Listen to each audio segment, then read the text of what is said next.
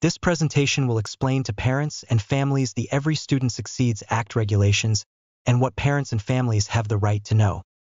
Every Student Succeeds Act, ESSA, are laws that were created to ensure that all children are provided with a fair, equitable, and high-quality education.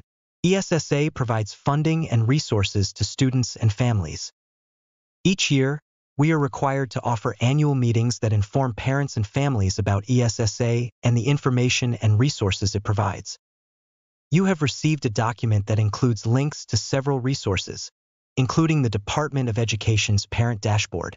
This website will provide you with information about your child's school and district.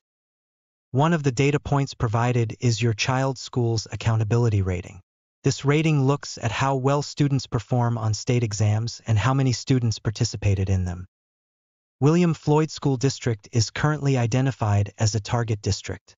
This rating is the result of not only student achievement and participation on state exams, but also on student attendance. By working together, schools and families can ensure all students succeed. The district strives to provide you with opportunities to be a part of your child's education.